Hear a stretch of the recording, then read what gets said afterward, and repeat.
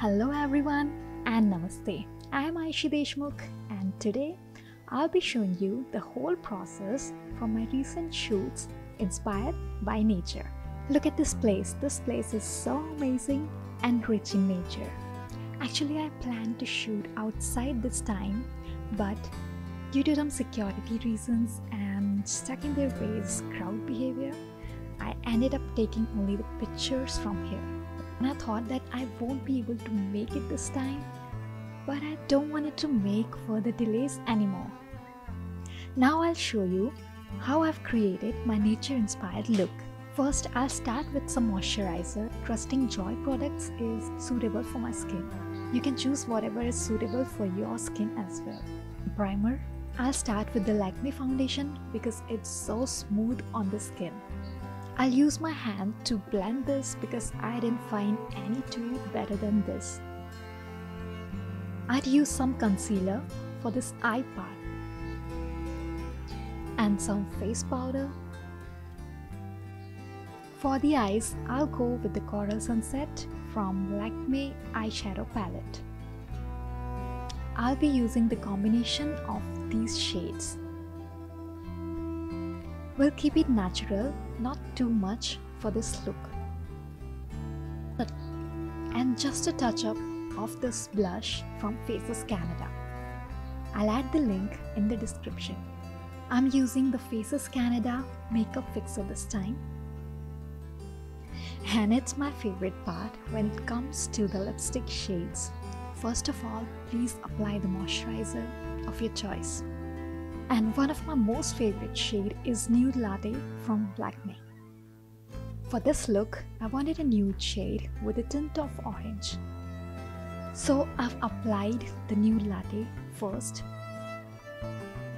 And then I've applied just a bit of Orange Tango to make it the perfect look. For the green nature eye look, I'm using this green color of liquid eyeliner from Lakme. And in the first time I'm using this kind of eye makeup and I don't know how to create the leaflets on the face, so I'll be using a little bit guide for myself. So I'm using this Camlin sketch pen to guide me through it, and then over the top I'll be coating it with the same eyeliner. And for balancing this look, I'm using the winged eye on the other side. I don't like to heat up my hair only once or twice a year, so I'm using the natural curls for my hair. I just tied up all of my hair after curling it, and when I opened it, it came out like this. And now I'll be styling my hair. And without some flowers, the shoot is just incomplete. So I've used some Tesu flowers, jungle flames.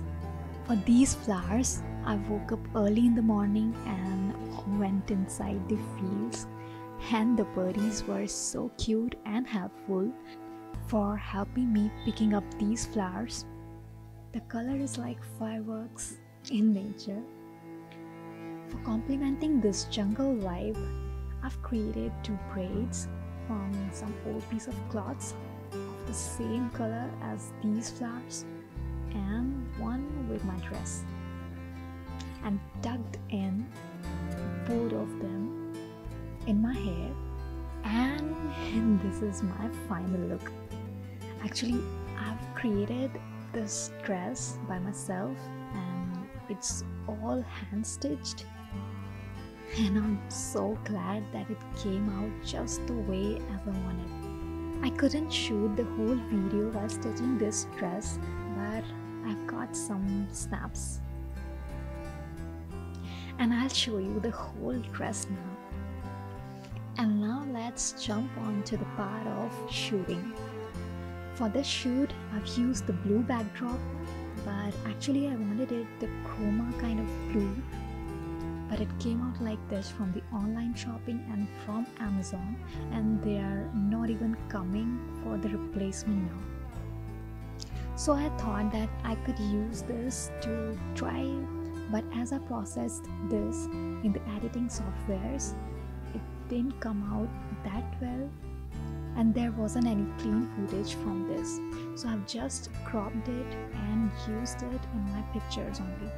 I've planned to shoot this from the camera, but the light wasn't good enough, and then I thought that I'll shoot this some other time.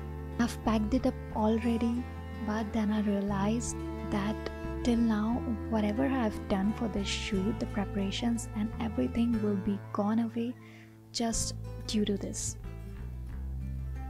Even though I've tried the other space to take the shots, even after trying some natural resources of light, I wasn't able to make it look right in the camera. Although I've used this fake chroma, but I wasn't able to take the whole video out of it, so I just took some shots from it. So here comes the lifesaver, Adobe Photoshop. Now I'll show you a bit of my editing process. I've cropped it out all of the background from the images and used the background which once I took pictures, and here's some before and after the editing process. If you want to see the shots, you can click the link up here. If you like the video and you're new to my channel, please go and subscribe. I'll make more of these kind of videos, and there are so much more exciting videos coming soon. And we'll see you in the next video. Till then, take care.